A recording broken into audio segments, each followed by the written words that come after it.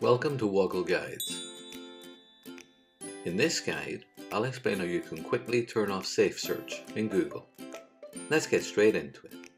I'm logged into Google and I'm in the Google search page. Google Safe Search is an inbuilt feature within Google Search that helps you to filter out inappropriate explicit content from your Google search results. It's turned on by default for users. However, it's super quick to turn it off. To do that from this page, I'll start by moving my mouse pointer to the bottom left of the page.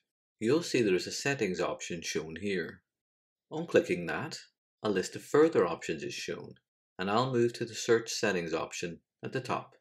On choosing that, we're then taken to a new settings page, and you'll see at the top of this page is a safe search option. I'll move my mouse to the manage setting link in that section and click on it once to choose it.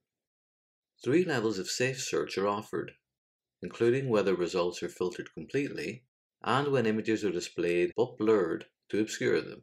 To turn off safe search completely, I'll choose the off option at the bottom.